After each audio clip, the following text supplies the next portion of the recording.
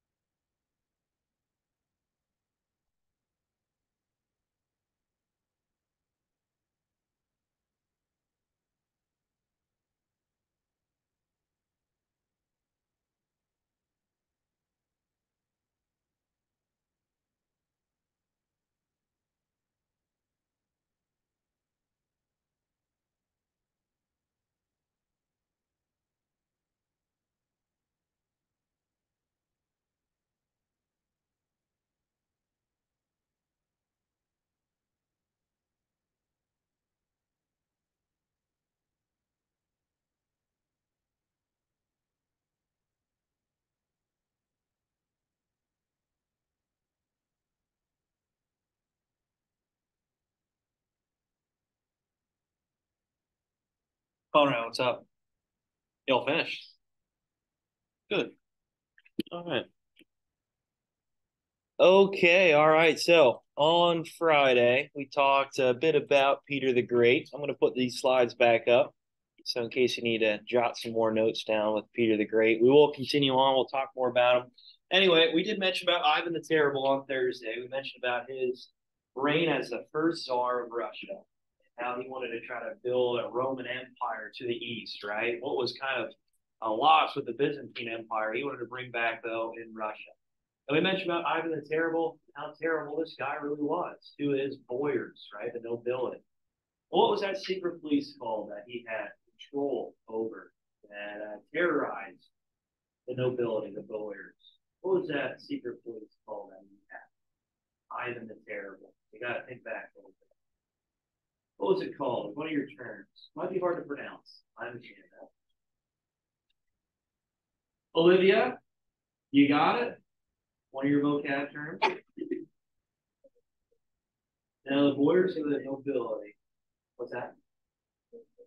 Yeah, so Brezhnev, good job. So with the Brezhnev, he would use this to terrorize these boyars and make sure that they wouldn't try to go against him. So unlike Louis XIV, there he was using the Oprechnik to use fear and even kill them if they're opposing him.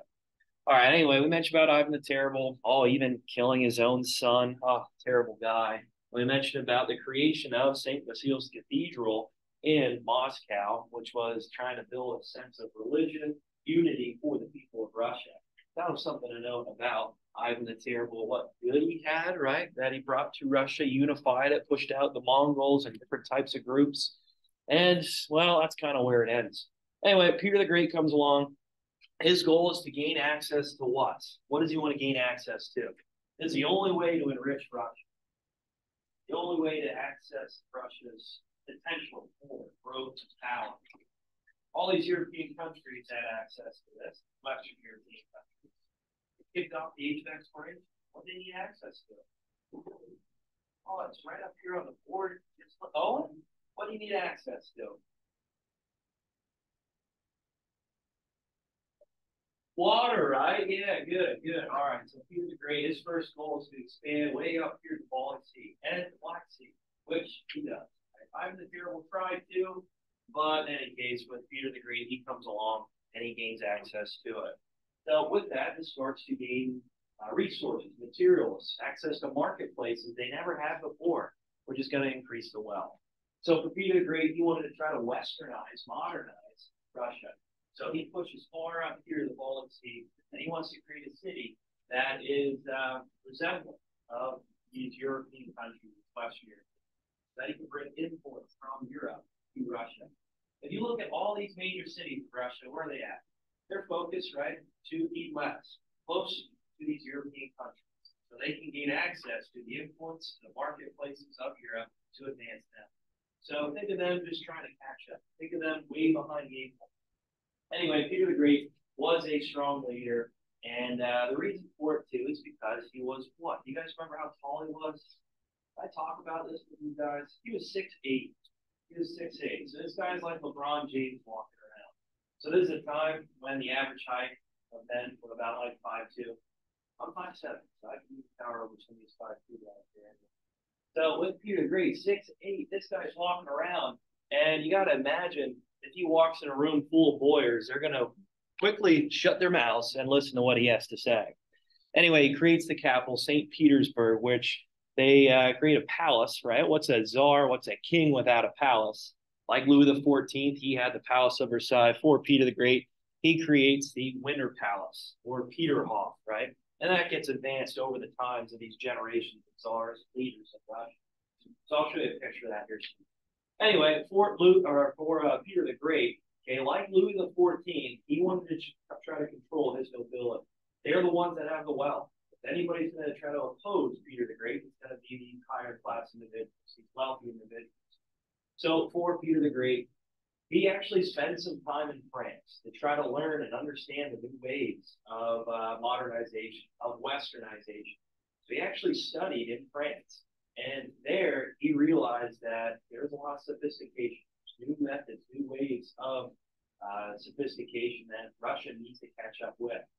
So first off, he's like, hey, nobility, the boyars, they have these long beards. In France, that's not the case. We almost look like barbarians. We look like we're heathens.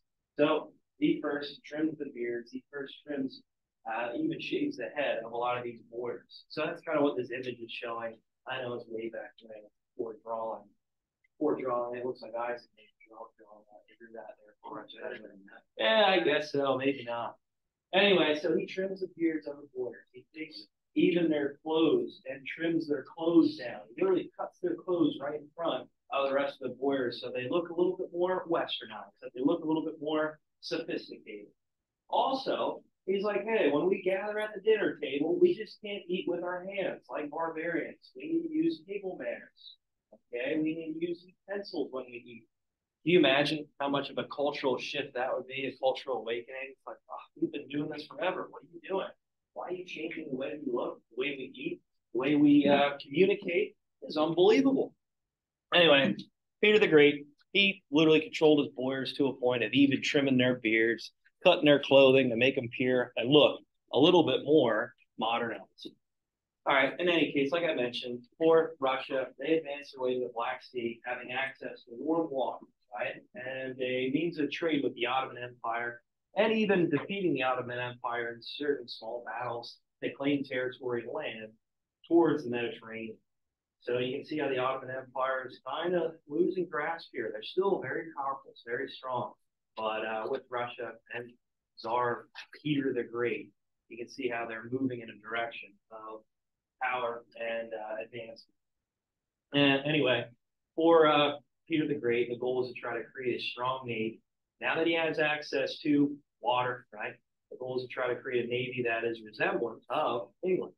So he would bring a lot of the nobles of Europe. So you got to think of France, of England, of even some of these German-speaking states. He'd bring them to Russia and try to teach the boys, try to teach, right, these artisans, these merchants, these market owners in Russia to try to cooperate and advance and modernize.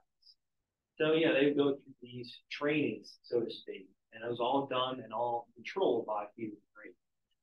All right, anyway, you can see how he's trying to force this modernization in Russia. Okay. All right, so here's St. Petersburg, right? So obviously named after Peter the Great. Here's the Winter Palace. So yeah, I know it didn't totally look like this one. Peter the Great was leader. He got this started, he got this kicked off. But for St. Petersburg, this was known as the window to the west, or the Venice of the north. So if you guys want to put that in quote right beside St. Petersburg, that'd be great. is way up here at the Baltic Sea and looking into Russia, or Western Europe. His goal is to try to get as close as possible to Western Europe to bring all this influence to Russia, make it more modernized, make it more Western. In other words, he's trying to keep up, he's trying to catch up, he's trying to copy what's going on in France, what's going on in England. So again, what's a king without a palace? Well, there's the Winter Palace. It's beautiful. And you can see the Renaissance artwork sheen, right? In the palace, again, trying to copy what France had, trying to copy what England had, and bring a sense of culture to Russia. Again, we mentioned with St. Basile's Cathedral in Moscow, how that was a means to bring an architecture and symbols to Russia, which it is. It's beautiful. And how this Russian Orthodox Church looks is very appealing to the eye and bring a sense of religion to Russia. Anyway, for Tsar Peter the Great, his goal is to create this palace, the Winter Palace, much like Louis XIV had the Palace of Versailles. All right, so one thing too about him, these fountains all surrounding St. Petersburg, right? You know how Louis XIV had these beautiful fountains, these beautiful gardens. Well, he tried to do the same thing. And his humor was almost like a middle schooler. He liked to try to spray people with water with these fountains. So he would have them walk down these foyers or these representatives, let's say from Western Europe, and he'd be walking down and he'd have the fountains trigger off as soon as they're walking in a location where they get sprayed and they get wet. I don't know why, I thought it was funny, it was humorous, but it goes to show, I guess, the big guy had a sense of humor. All right, anyway, there you go. Peter the Great. Good stuff. Good stuff. All right, so here's his expansion, which again, we'll talk about the expansion under Catherine the Great a little bit later with Russia. But you can see how he expanded pretty far under Peter the Great. So again, the biggest one here is this York Church or Peter the Great. So here he is down here, right? The Black Sea's right here, there'll be access to that, Caspian Sea, and way up by the Baltic Sea where St. Petersburg's created. Another name for St. Petersburg is the city built on bones. Oh, thousands of people, peasants died trying to create this massive city, right, to be supported because it was built on, well, like a swampland, a huge lake that's pretty much around it and close to the Baltic Sea. You got to imagine in the winter months, it gets very, very cold. When we get to World War II, we'll talk about the siege of Leningrad, which St. Petersburg will go through a name change once Vladimir Lenin comes around for Russia. And how the Germans surround it, and it gets really, really brutal. How they surround it and try to choke them off and try to force them to surrender, which they never do. But over 1 million people die of just harsh conditions, lack of food, lack of water. Over 1 million people died in that event. We'll mention when we get to World War II. It is now St. Petersburg again. So after the fall of the Soviet Union, well, these names kind of changed back. So it's now St. Petersburg, this city in Russia. All right, anyway, like I mentioned, the Great Northern War, that's where Peter the Great claimed this land up by the Baltic and down by the Black Sea, the Caspian Sea. So this expansion process of Russia has gone pretty far under these czars. Is there any questions? So again, his control over his nobility, a little bit different than Louis XIV, right? So he kind of used this force. He used even his own means to make sure they look a little bit more sophisticated, look a little bit more modernized. Anybody that tried to oppose him, he would wipe them out. And even what the video said, take their heads and put them on pikes right outside of the capital, right outside of St. Petersburg and even Moscow, to show that there should be never a rebellion against Peter the Great, showing his power, showing his ability. All right, so here's your assignment. What you're going to do is just a short writing. Don't think it has to be 2 pages or anything, but if it gets that, great. What I want you to do is compare, contrast the leadership of Louis XIV, Ivan the Terrible, and Peter the Great.